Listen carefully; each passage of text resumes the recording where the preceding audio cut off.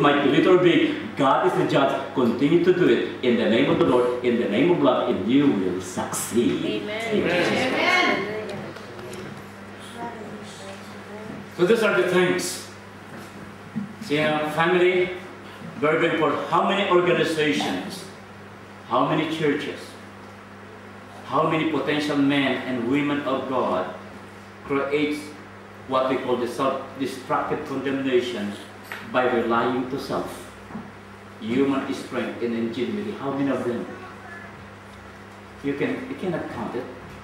What happened to Titanic? Titanic was sailing straight for the icebergs, which many years ago sank, that great luxury liner. They call her Millionaire Special. 4 city blocks long, 11 stories high, picture 11 story high, powered by triple propellers, protected by the latest, most ingenious devices, luxurious and beautiful beyond words. She caught the fancy of the world on April 10, 1912. She slipped out of the Southampton on her maiden voyage to New York. Less than 5 minutes later, she went down to 12,000 feet on the ice of water. In less than 5 minutes,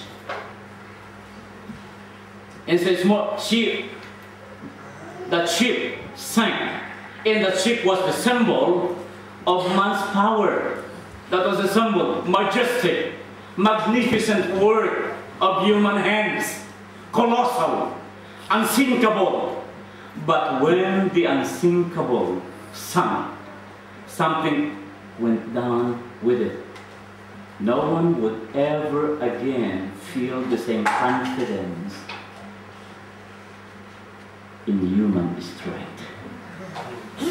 Let not the wise man glory in his wisdom. Let not this strong man glory in his might. Let not the rich man, I'm so rich, I have the power, plus both and everything in the top of my fingers, glory in his riches. But let him glory in this. The Bible says that he might know me, that I am the Lord. The word Lord is supreme, so being who is in control of the heavens and earth, that they might know me, that I am the Lord, which exercises loving kindness in judgment in all their promotion come not from the east or from the west, but from the Lord. He can even change the decisions that they can, and God's revealing to us, let no one depend on the human ingenuity, wisdom and strength, that all who trust and depend on God, he said, Jesus, he is worthy of praise. And when you do that, and you will come to the knowledge that God is supreme and he is everything. Amen.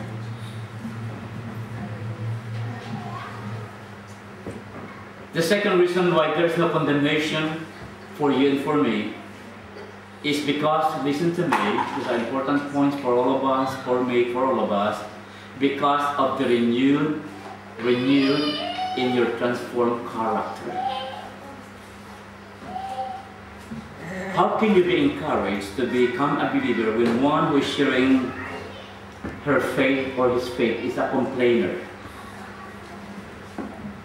There was a man who was complaining, he was a Christian, I cannot go in that place because I have no shoes. Until he found that the people in that place has no shoes. How can you be motivated for a person to talk about Lord Jesus Christ and every day after he loves to gossip? People sharing Jesus. She asked, what happened? How is the life with your friend? Jesus is good. But what happened, by the way?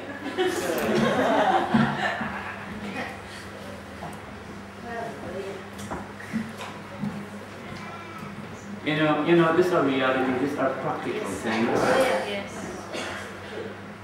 And a brother was promoted, bought a brand new house, bigger than yours, and how can he pay that big house that he bought? That's a big amount, $2,000 a month. He's just working in the restaurant. That's not our business. We work in a restaurant and buy $2,000 a month amortization. Amen. The Bible says, be happy with those who are happy and be sad with those who are sad. Being a community of believers, you have the affection to relate. If He is promoted, unless you are promoted and above all the glory or redound to Jesus Christ, not yours. What happened to the relation of that husband and wife? You know, it seems they are not sweet anymore. Oh, praise the Lord, thank you, by the way, yesterday. How can you believe and be saved with a young lady sharing Christ, but she is a flirt? How can you believe? And I tell you, this are things that I have encountered in countries of the world. I have met this. How can you believe a young guy sharing his faith? One guy we used to be a Christian, and what happened, sad story, he became a follower of the satanic group. And the other guy at the age of 22, he said to me, you know, and I don't mention I was a pastor, I'd never bring my name outside. I want them to call me Ganny. My name is insignificant. I want to be a pastor only in the pulpit, but outside I want to be like everybody else. I want to walk where they walk. So I was there, never thought. I was working almost 2 years, and he said to me, you know what? I was a Christian. I am so dedicated Christian to the Lord. But every time I share, I was a little bit old. There is something that is holding me up. I cannot share Jesus. But you know what? Just 3 beers. 3 beers. I tell you, I can testify and I can lead somebody to the Lord. I said, brother, that's not the Spirit of the Lord. That's the spirit of alcohol. That's a true story. And so, how can you believe an anointed young man under drugs and can preach and can pray for healing, but under the spirit of marijuana? And that there are so-called quote-unquote Christians. Listen to me.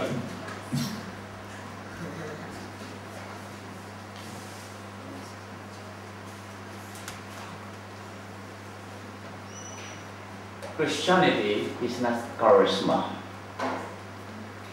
but it is a life backed up with consistent godly character.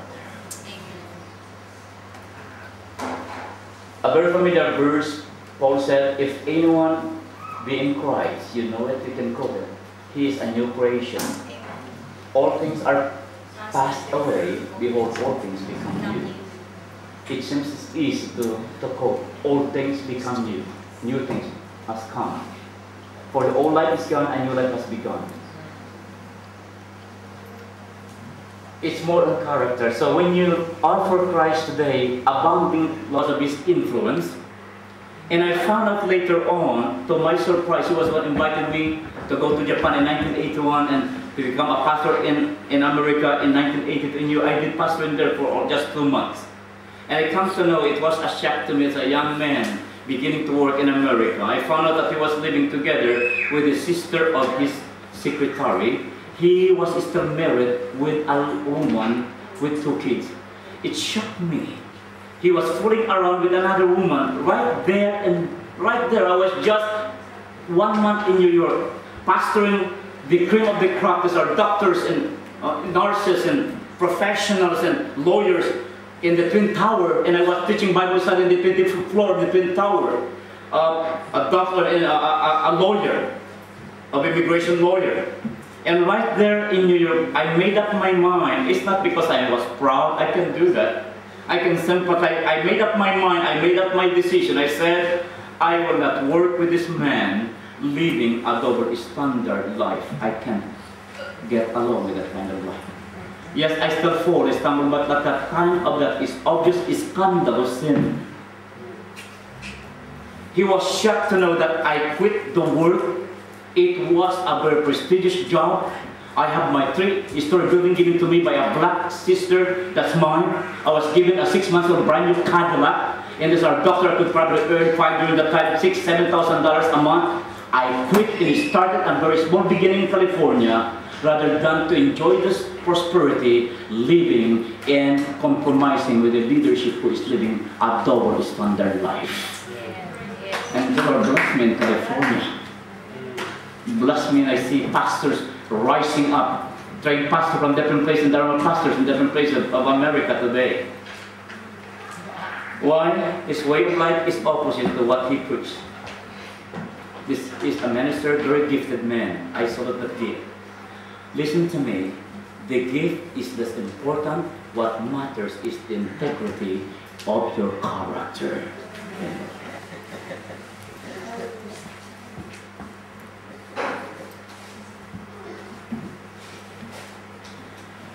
You know, let's praise who walked